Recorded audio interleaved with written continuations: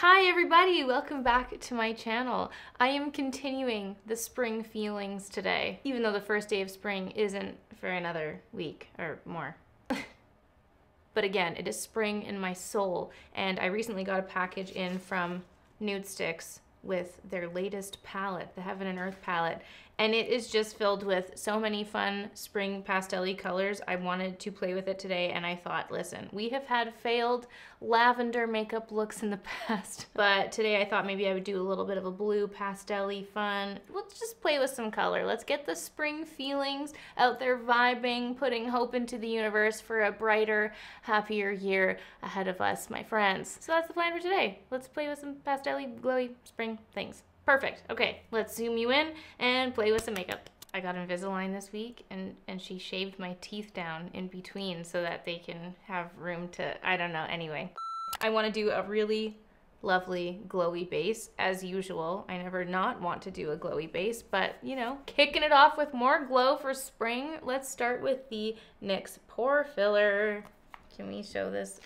Ugh. It is truly like pus coming out of this thing. It is hysterical. I used this for a little bit, and then I was trying the marshmallow primer, and then I was trying those Lancome and Maybelline sticks, what have you, and I kind of just forgot what this was like, but in my memory this one was kind of my favorite for the pores of the bunch. So because we're gonna do a really glowy makeup, I definitely want to make sure that the pores are attended to here. So I'm just pressing that in to start.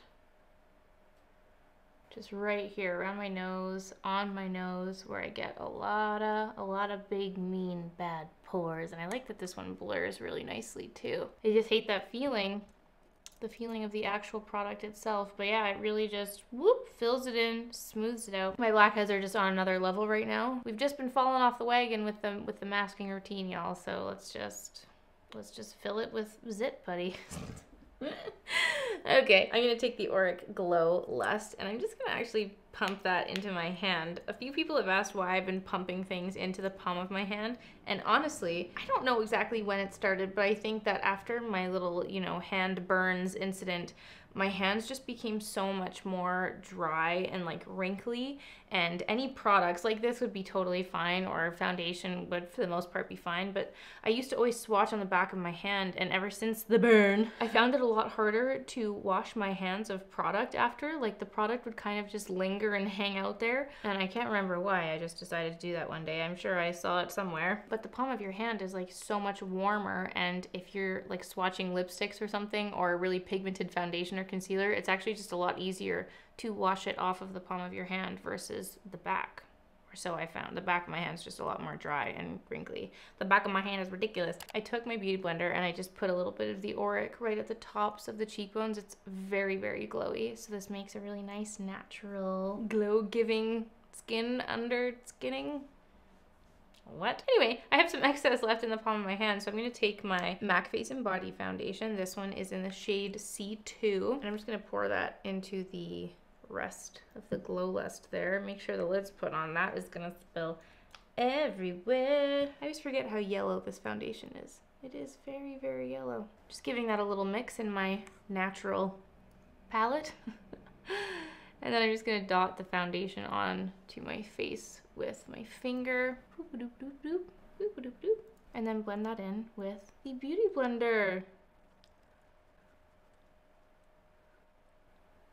Lately, I've really been forgetting about how much I love to mix base products. Like, you know, when you mix a foundation with a face oil, or you mix three things together, like a glowing product, an oil, and then your foundation, and you just make these magical, magical mixtures. And I don't know why I ever stop. Like, why have I not been having a face oil mixed in with my foundation? Like, I'm doing this mixture right now, and I'm like, why don't I always do this? Why don't I do this every day? I'm sure it's out of pure laziness that I'm not mixing a ton of products together, but sometimes when I do another mixture, I'm like, ha, I need to revamp my concoctions, my friends. Truly, I love these two mixed together. MAC Face and Body truly mixes in well with anything. It is such a versatile product, and I heard, I'm not sure if this is confirmed, but a little birdie told me that MAC Face and Body as we know it will no longer exist. Apparently they're reformulating, maybe renaming. This is tragic, devastating news. I feel like all of the products that I know and love are disappearing around me. Now I know how Sam feels. I understand this devastation. Why? Why would you fix something that is perfection? I don't understand. Although I am speaking too soon. I pray that my little birdie was incorrect. Okay, I recently picked up a new Maybelline Instant Age Rewind, but now that I'm looking at it, it might be super, super light. This is shade 100 Ivory, but I hadn't used this product in a very long time and wanted to be... I wanted to be reacquainted. It'd been a long time since I had dabbled in the life of this darling little concealer product. So I'm going to start with under the eyes because it is so much brighter. I'm going to take Maybelline Fit Me concealer and use this. Oh, that's really dark. Oops, oops, oops. That's fine. I'm going to use this on the rest of my face, like around my zits and all my cheeks, all of these blue veins here, and around my nose. And let's blend again with the beauty sponge. Ooh, I kind of like those two concealers blended there. It reminds me of like, oh, this is super random. This is super random. And someone's going to be like, absolutely not. Are you insane? But one of the wormholes that I often fall into on TikTok are the cake decorating videos. Oh my word. Once I start watching those, I cannot stop. And for some reason, these two concealers just beautifully blending together so easily just reminded me of, like, I don't know, those videos when they just spin it around with the little spatula and all the colors on the icing just magically before your eyes blend together. Love the cake world on TikTok, absolutely. Cake decorating, what an art. What an art. Blending out this concealer. As I've been blending this out, I just realized something really funny, and you know what? I love to expose myself to you guys, so let's just go ahead and be honest. You guys know, okay? It's not new news here that I shave my face, and there's a hair tickling here somewhere, and I can't get it. Speaking of shaving. This is not a good thing to admit, certainly, but there are two ways I shave my face. I have my actual Sephora, like, face razor that I keep at the sink in my bathroom, and then I have my like body razor, my Gillette men's razor that I use in the shower, and it's just like common practice for me whenever I change the razor blades to a fresh one. When I'm in the shower and I've opened that new fresh blade, I will just go in and shave my face, and I kind of just like watch the mirror from afar in the shower and do it. I know, crazy, crazy, and it would appear as though I have shaved my sideburn. Oh my god, I was just blending out the concealer and I'm like, wait a second, that doesn't look right. Oh my god, like, this is normal sideburn. Yeah, cool. All right, so don't try that at home, kids. Use a mirror nice and up close when you're shaving. Okay, so before we do anything else on the face, I'm gonna take the Urban Decay All Nighter Ultra Glow setting spray and just test spray. Whoop.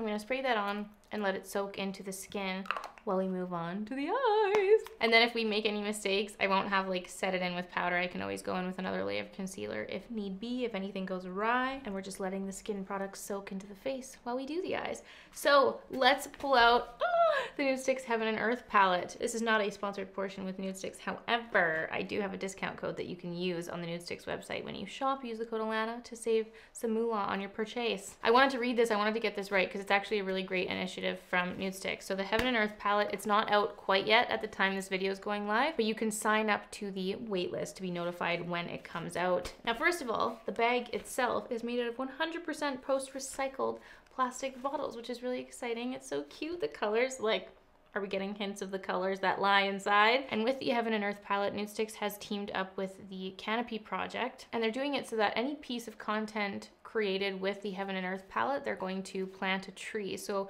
whenever you post something online, if you post a story or a photo using some of the products from the Heaven and Earth palette, and you use the hashtag Go Nude and Save the Earth, then for each of those hashtags used, they will plant a tree. And then they're also doing an Earth Day initiative on April 22nd. Any units sold, they'll be planting a tree as well. I think it's really great. Just a fun little extra initiative that is coming with their latest launch, which I think is really beautiful. And in the pouch comes 6 products. 6 products here. I am most interested in the shiny pastels here, which I'm going to show you. There's Oceania and Lilac Sky. Oh my god, the eye colors. Let me give them a swatch for you really quick. This is what inspired this entire video. This is what made me want to do a fun, colorful look. Oh! I just watched them there for you. Look how beautiful those are. Oh my god, I like that they're bright, they're colorful, but they're a nice light pastel. They're a little bit more subdued, which makes them a little bit more wearable and fun, which I love. There's a new nudie in here. This is Bohemian Rose. I haven't given this a swatch yet. Look at that. Look at that. Beautiful. Oh my goodness. There's 2 magnetic plush paints in here. So this is Sunset Peach and Love Cloud. Ooh! Oh, sorry. And then there's another eye color.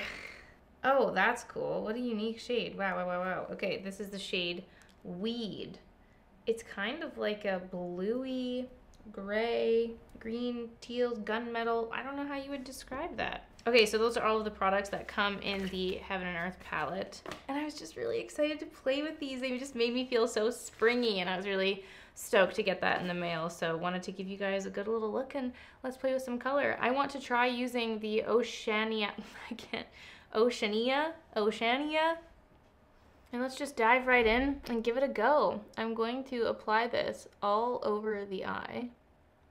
And I'm kind of unsure of what shape I want to take this in. I think I'm just gonna start by putting it all over. And I think with my eyes, like I always prefer a little bit of a something winged out shape. Like I don't really like the perfectly round. However, I'm absolutely taking inspo from this Lily Collins, which is not, it's not really minty. This is definitely more of, actually, is this lavender? Anyway, I love this shape, and I love how light the rest of the makeup is. I kind of wanted to like match that little vibe here today. I fully thought that was blue. Am I colorblind? Like now that I'm putting it on, it's completely lavender. Is this lavender? What are you guys seeing?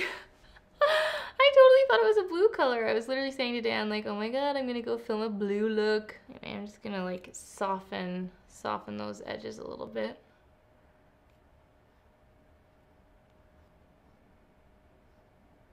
I'm just really lightly like running the brush along the edges, kind of trying to diffuse it out a little bit. Like that. Ooh, that's fun.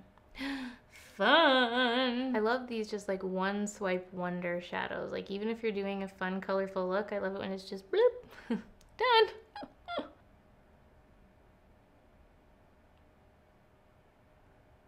So Dan, is this blue or purple to you? Definitely purple. Purple, right? I totally thought it was blue. Confirmation from Dan, people. Okay, I'm just taking another little layer on top. I think I'm gonna stop it there, honestly. We might do inner corner highlight later, but for now I'm gonna leave it here. I love how easy that was. That literally took 5 seconds. That was great.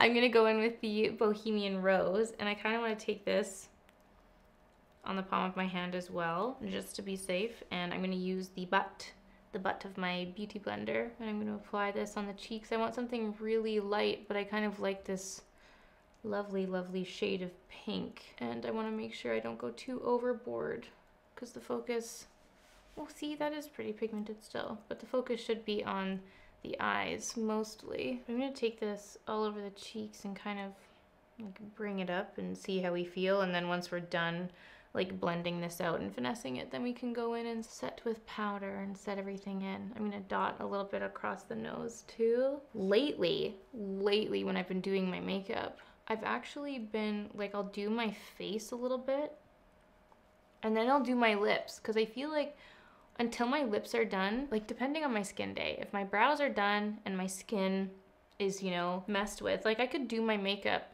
and kind of forget about mascara, but like my lips, because like foundation and concealer and whatnot gets on them, like when those are just sitting undone, sometimes it's hard to get a glimpse of what the finished look is gonna look like, you know what I mean? So I'm going to take my KKW Beauty. Oh, there's a little fuzzy on that too. They're everywhere today, popping out everywhere.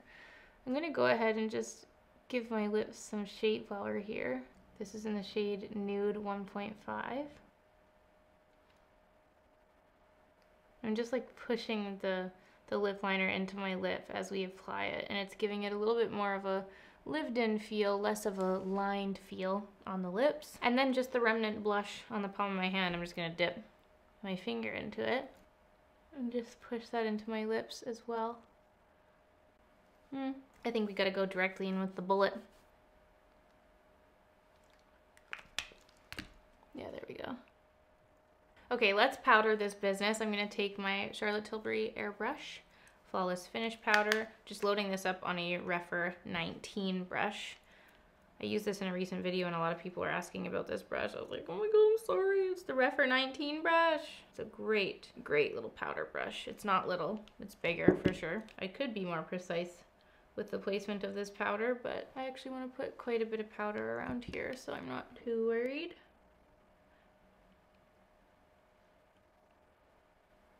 So I'm leaving the cheeks really glowy and just powdering right in the center of my face, just where I want that shine to be diminished.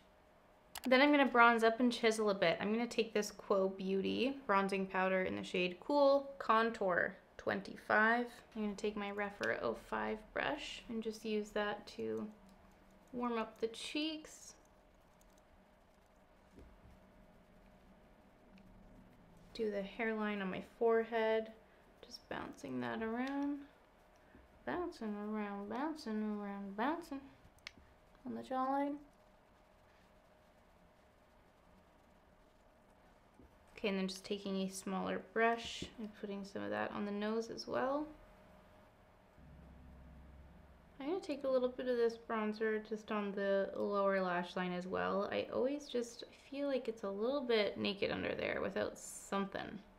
Yeah, like even that just makes it look a little bit more lived in. Okay, and then I'm gonna take this Wet n Wild Mega Glow highlighting powder. This one's in the shade Golden Flower Crown. I'm just gonna use that to hit the high points a little bit more. Right on the tip of the nose. And then let's go in with some mascara. This is the Marc Jacobs at Lashed Mascara. I think this look needs a little bit of lash love on the lower lashes too. Just take my finger and run it along the tips. And once you have finished fiddling with the mascara, that's everything for this makeup look. So springy. All right guys, this is everything for this makeup look. I'm actually really I'm vibing with how this makeup look has turned out. It is so fresh and bright for spring, yet it's not over the top with the color.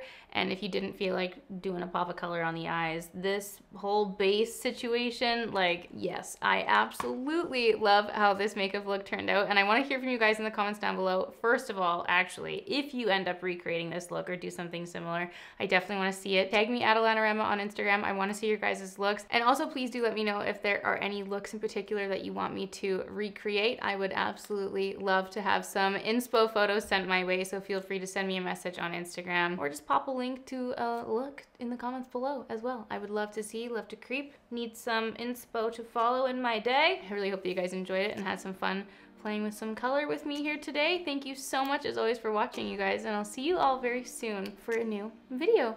Bye!